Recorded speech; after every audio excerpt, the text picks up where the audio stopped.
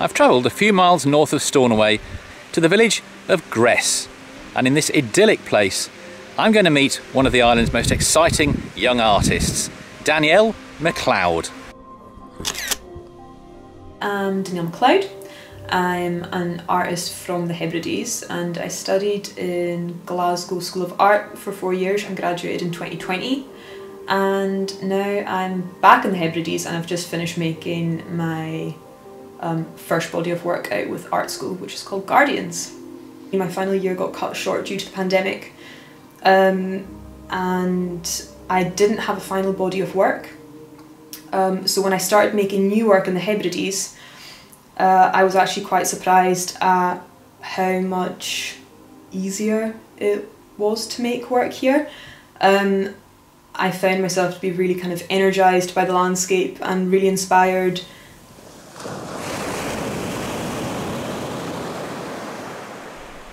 Guardians kind of is a response, essentially, to a spiritual transformation that I went through during my second year of uni, where I went from being a committed Christian person to someone who decided that that wasn't what they believed in anymore, and I no longer wanted to interpret my faith or spirituality in that way.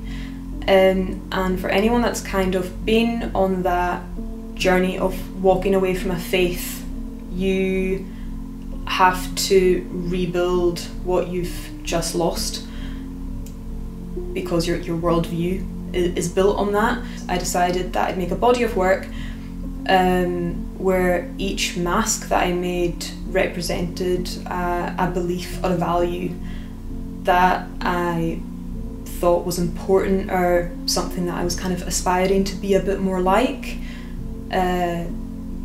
So the first mask that I made was this plain white mask, which is the new Guardian, and that one just kind of represented a new beginning, a clean slate.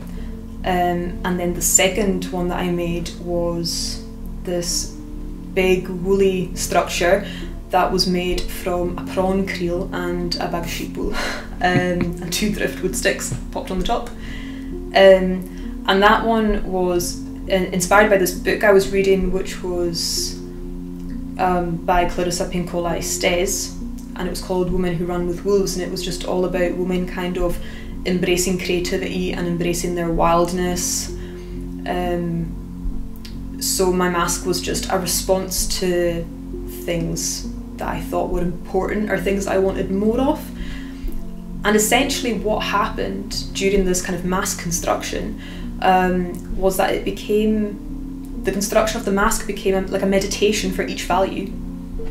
And they all the masks kind of represented different things, and then after I made one, it would then kind of get brought to life through photography.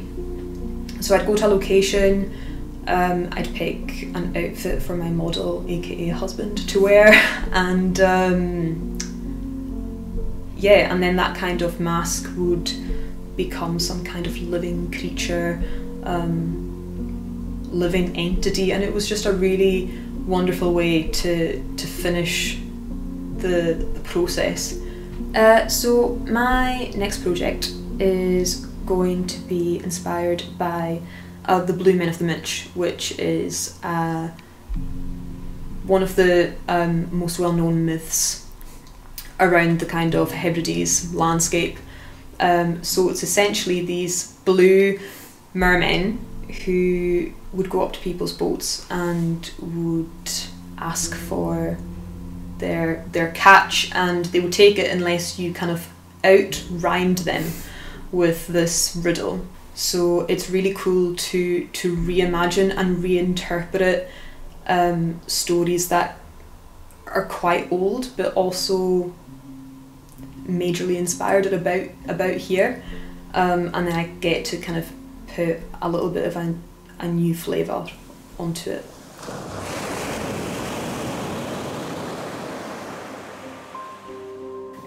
Yeah, so I am someone who was born and raised here and has gone off to study, come back and chosen to stay. And it's very easy to feel kind of connected to nature or connected to your environment, and I find that a really important thing to have in my own life. I find that I'm living my most balanced life here, because it is important for me to keep up relationships with my family and friends who I have here. It's really important for me to get out into the landscape, and that's really important for the art that I make as well. Because I don't need to go looking for inspiration, it just comes to me. I don't think I would want to live anywhere else right now.